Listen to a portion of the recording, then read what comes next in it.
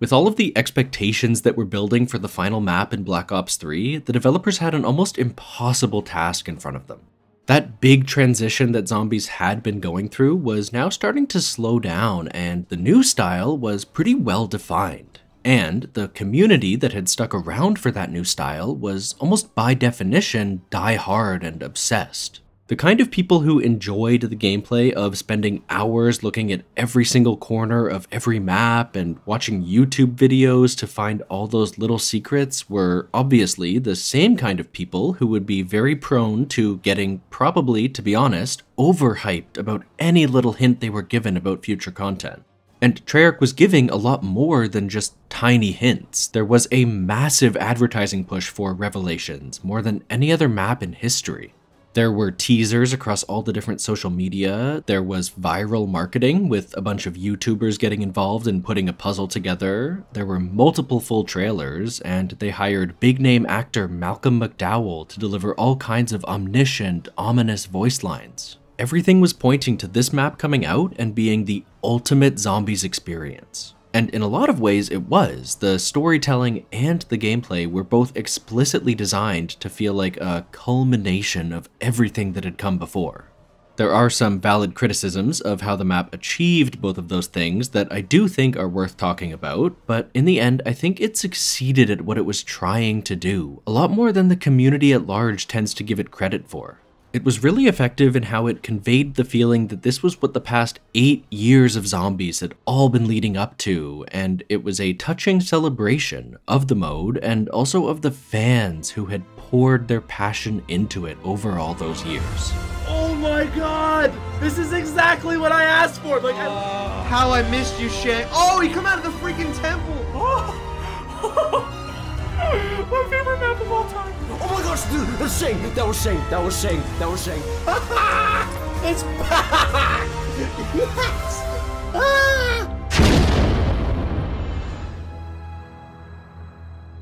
The biggest strength and weakness of Revelations, depending on how you feel about it, is that it relies very, very, very heavily on repurposing and reusing content from all across the history of the mode.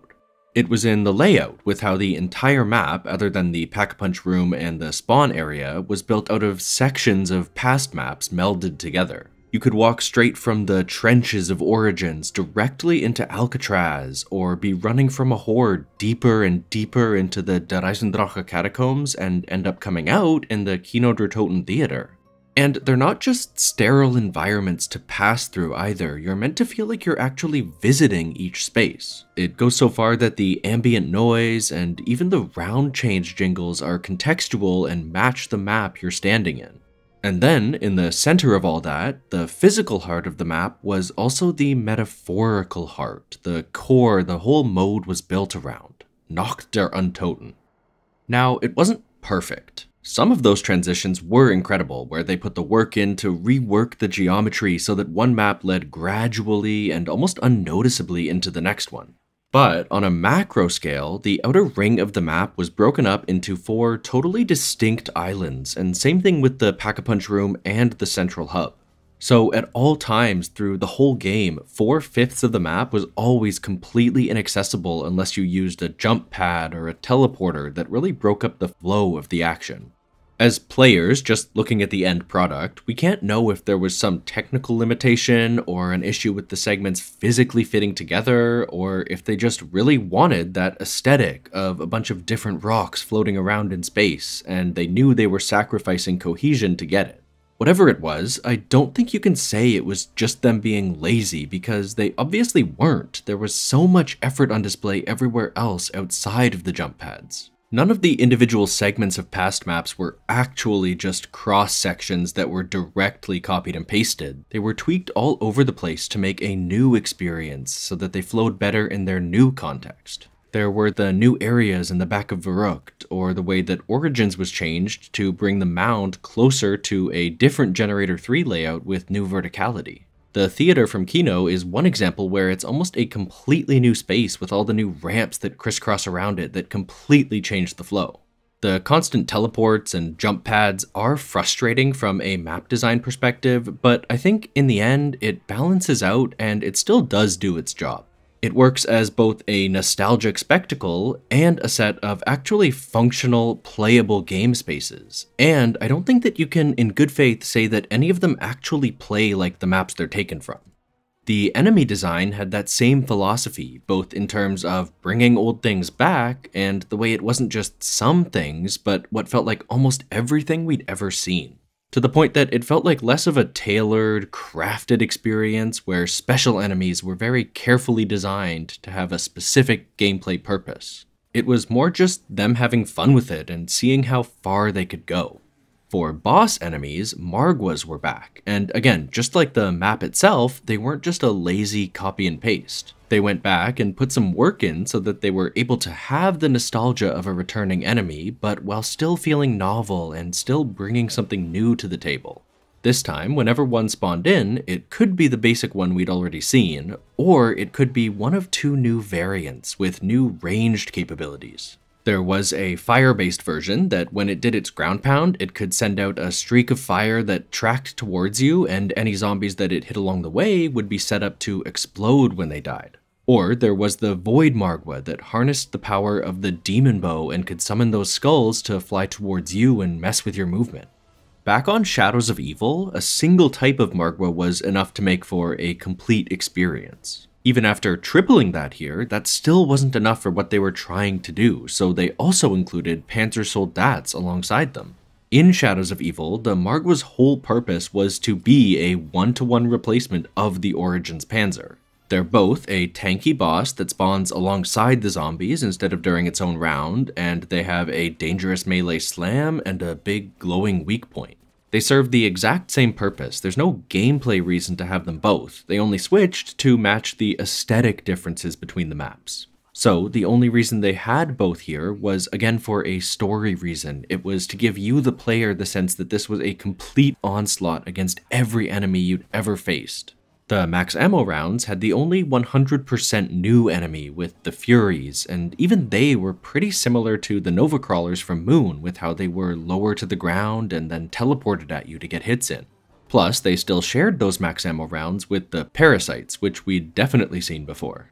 And if you hung out inside the Apothicon for long enough, you'd start to see spiders again too.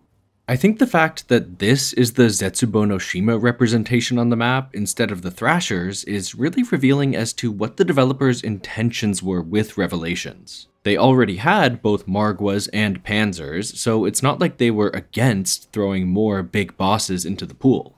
But the Thrashers were a bit more controversial than those other two, with the player perception being that they were annoying and not fun, and there wasn't even a reward to make up for it. So they might have been left out just because they didn't fit into the environment, with there not being any of those gas spores that spawned them, but I think at least part of it is that this map was supposed to be a celebration playing only the biggest hits. It was a lot like Buried, where the whole point was to focus purely on fun. They weren't stretching their game design muscles here and worrying about any balance. They were just presenting players with a playground full of things that they were 100% sure that they'd enjoy.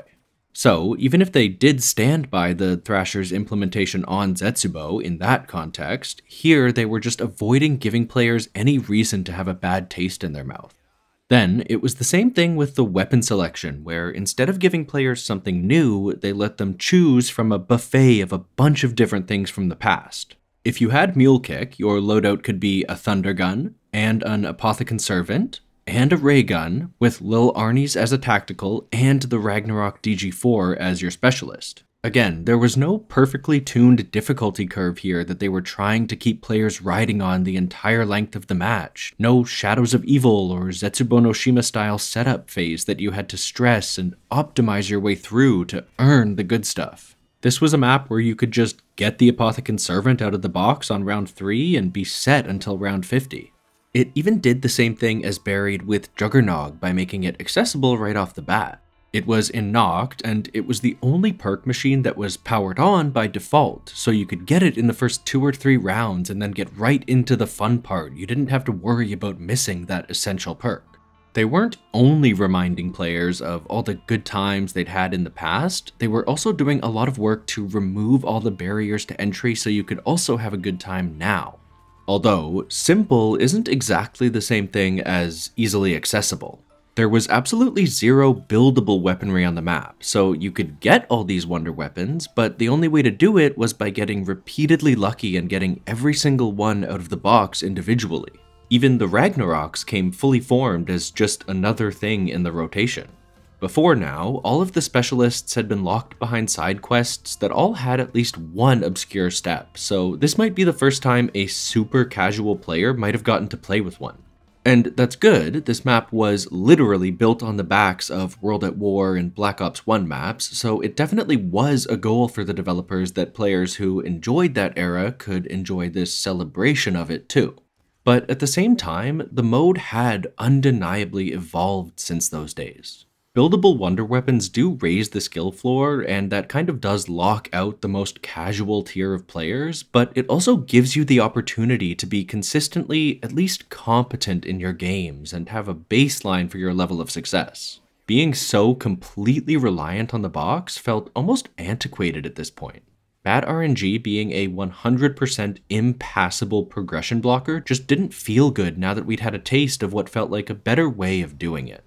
Now, it wasn't the end of the world when Gorod Krovi had a box wonder weapon, and for the casual gameplay that this map is really designed for, it's not a huge deal here either. But there is one case where that's not true, and that's if you go into a game planning on doing the Easter egg, you can start to feel some of that frustration. You 100% need both the Lil Arnies and the Apothecon Servant back to back for the second step, and by then you probably want to have the Thundergun too for dealing with Margwas. There's just nothing you can do to speed up that process. Your entry into the main quest is just hard gated by RNG. It isn't the main gameplay case for most players most of the time, so again, it is fine. But when you do have one of those bad runs through no fault of your own, you do start to understand the value of at least giving players the option to work around it. And that's actually the middle ground that a lot of maps in Black Ops 4 found. Some wonder weapons were in the box if you wanted to bash your head against it for a while, but there were also optional quests where experienced players could still find a way to earn them at their own pace. But that's not even close to what most people's actual biggest problem with Revelations is. The one that you'll hear the most is the inherent risk of the core concept of a map that brings stuff back and is based in nostalgia. The other side of that coin is that the map was so full of references and they put so much work into celebrating the past at every opportunity that there wasn't a lot of room left for innovation. The criticism boils down to the idea that it's a map really built for the first week of release. It is a cool and emotional journey to explore all the different areas for the first time, and it's exciting every time you notice a new little detail. But the question is, does it hold up once you've found all of those things, and you now have to play it as just a map instead of a museum? I think there are some valid points here, but there are also some that get blown out of proportion. There are things like the Ragnaroks being brought back, which definitely aren't great. The specialist weapon was one thing where we had started to be able to expect something new and very unique with every new map, kind of taking that role over from perks after Black Ops 3 had slowed down on introducing new ones. So it was a bit of a disappointment here to just get a single old one just kind of dumped on you unceremoniously out of the box. Or the shield, being the Guard of Fafnir again, seems like not a big deal in practice because it's a shield, same as anything else, but it comes across as a bit lazy or at the very least immersion breaking. From the very beginning, the shield had always had little visual touches to tie it to each map. Just flavor things like transits being built out of a car door versus mob using prison bars. Gorod Krovi's was the one that was the most tied to its map. It was so specific to the dragon theming, both visually and also practically with the fire breath immunity. Having it here, where there are no dragons, does stand out as very obviously just a reused asset instead of something brought back for a specific purpose. But then, I think some of the other criticisms do start to fall off a bit. Basically no new enemies or 90% reused areas are true statements at the most surface level, but I've already talked about how I think there was actually a lot of work put into both of those things to make them feel pretty fresh given what they were working with. They had the aesthetics of nostalgia at first glance, but under the hood they did add some depth there. saying that the final boss is anticlimactic because it's only 30 seconds long, or just the same thing as the Shadows of Evil fight, ignores that that part of it is just the final stage of a 3-phase boss fight, and the first part is a totally new fight in the most dynamic arena we'd ever seen. Of course, it is disappointing to not get a new wonder weapon, but again, their way of making up for it was with breadth. Yes, there wasn't one brand new thing, but we'd also never been allowed to play around with the amount of things that were available here, so it was new in that way. That's actually the best way to look at a lot of the different things in Revelations. A lot of the things it did weren't 100% brand new with zero precedent in any other map. That's what a lot of people were expecting, and in some ways that is super fair. The past 2 finale maps were Moon and then Origins, 2 of the most ambitious maps ever. Both of them felt like they broke all the rules of the Zombies formula, going to places we never thought were possible and bringing in dozens of totally unique features. So, if that's the scale you're measuring Revelations against, it makes sense that it comes across as a failure. But that wasn't what Revelations was trying to do. The goal of the design just wasn't the same as those other maps. Instead, it was that idea of excess. It was still trying new things and exploring the boundaries of the mode, but what was new about it was just how much was in there, how saturated every single part of the experience was. Instead of a handful of truly new things, they turned up the volume on everything that had existed before. Things like the impractical amount of different enemies, or having 2 of the most overpowered wonder weapons of all time. Or that this was the map with the most ciphers ever, and they were also the most difficult, with 10 of them still being unsolved to this day, and they probably never will be. Where most of the recent maps had 1 of those wearable helmets, and the most we'd ever seen at a time was 3, this one had almost triple that. There was something to give you damage reduction from pretty much every combination of enemies, some were intermediaries that helped you get stronger ones later, and a lot of them had permaperk-like effects with improved stamina up or Juggernog. The Holy Grail was the Apothecon God Mask that let you have a full 10 hits worth of health. And every single one had its own unique little side quest to unlock it. Like the God Mask, you had to kill a bunch of every kind of enemy all in a tight area, kind of proving that you'd mastered everything the map could throw at you. It was down to tiny things like the radio in Noct, the site of the first ever musical Easter egg in Zombies. Back then, it just played some reused campaign music. Now, in the spirit of making everything more, you could get that same radio to play a full playlist of almost every Easter egg song in the history of the mode. Even the Super Easter egg was a supercharged version of what it had been in the past. First, there was Moon, where one player had to have done the Call of the Dead and Shangri-La Easter eggs, with the reward just being that you could progress that last quest. In Black Ops 2, that evolved to where every player had to do all of the Victus Easter eggs, and now there were tangible rewards for it. You got to have a full game of effects like 4-gun inventory or permanent fire sale before your progress reset after that one match. Here, they took one more huge step up. First of all, you got almost a full prestige worth of XP, and every game after that on every map, you spawned in with an RK5 on top of your starting pistol, and they both came with full reserve ammo. As a permanent reward, it felt a lot better matched to the work that you had to put in, a way to permanently level up your character and something you could brag about instead of just a single game of goofing off. And it's not just that that one was bigger and better, but there were actually really 2 super Easter eggs, with the spark that only spawned in when you finished every other quest except Revelations itself. You got 1 chance per game to carry this thing from spawn to Samantha's room without getting hit, and if you could do it, every gun you got out of the box or off the wall was automatically pack-a-punched. Not only that, it also unlocked Takeo's Katana, a melee weapon that was a one-hit kill until the mid-40s. Now, there was a reason for all that excess. It wasn't just the developers bragging about all the cool stuff they did in the past. It truly did feel like it was built out of love for the players, like there was so much stuff in there because they wanted to give us as much as they could out of appreciation for how much we'd put into the mode.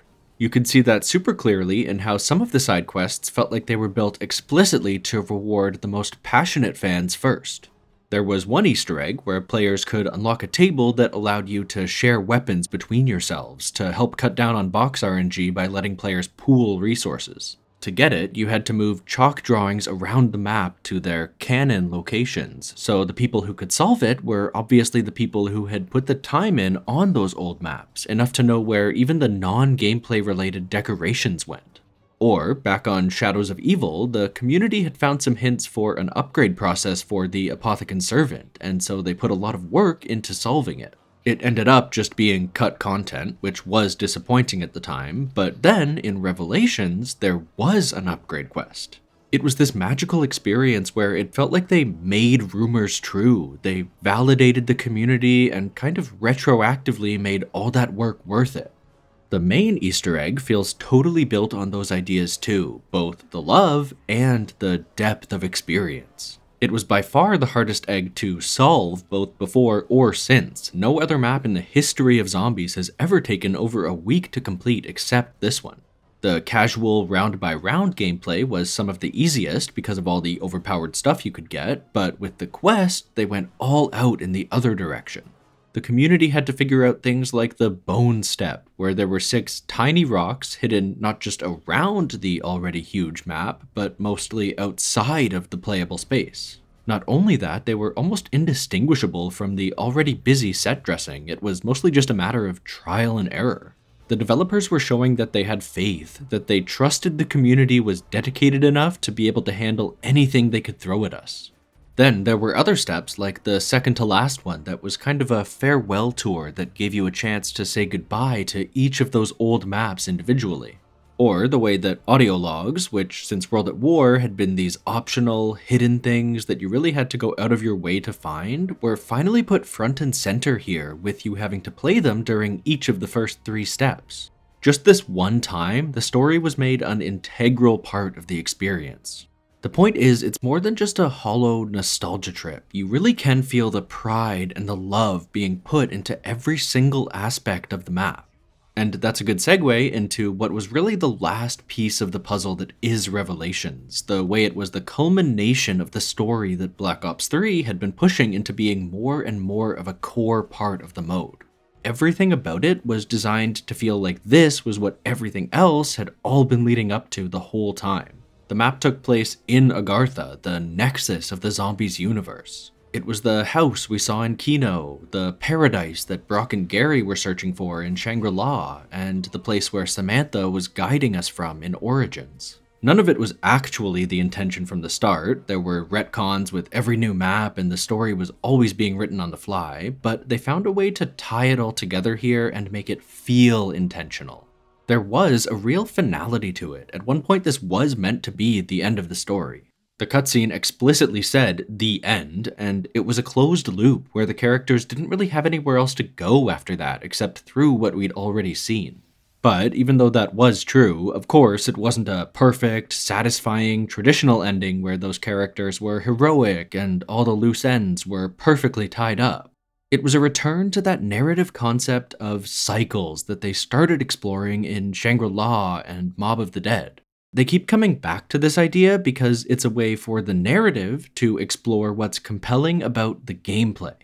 In general, although there were a few exceptions by now, you can't win at Zombies. It's not like a campaign. There's no way to roll the credits on a map, no singular point where you can say that you're officially done with it.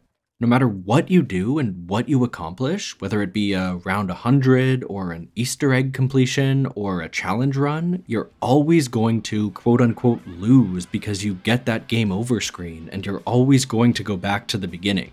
So the narrative has the characters go through that same experience. I do get why fans were frustrated at this at the time. Especially with Black Ops 3 making the story a lot more traditional and accessible, a lot more people were watching a lot more closely, and they expected the conclusion to that story to be accessible too. But it's important to say that it wasn't an intentional troll, or that the writers were incapable of writing a quote-unquote good ending. It might not have been the most satisfying thing they could have done, but as a piece of art, it was the most interesting. One thing that Revelations definitely did have in common with Moon was how clearly they were both built as love letters to the fans. The entire time you're playing it, you can tangibly feel that the entire experience is optimized for making sure that you're having the most fun possible at all times. It was a celebration of the journey that we'd all been on together over the past 8 years. And yes, to do that, there were a lot of returning elements. But I do truly believe that taking the map as a whole and not nitpicking individual elements, outside of a couple of the very worst examples, it does come together and coalesce into its own unique, fully realized new experience. It is nostalgia, but it doesn't feel hollow. They're not just throwing old stuff at you because they couldn't think of anything else. It was transformative in how they expanded almost everything they touched to make the most saturated experience to date, with dozens of sub-challenges and trials to keep players busy for a long time. And they were using that nostalgia very intentionally as a mirror back on the history of the mode. They wanted to provide a space where the players and the developers themselves could reflect on how we'd worked together to build the convoluted, engaging, diverse, and very unique experience that Zombies is today.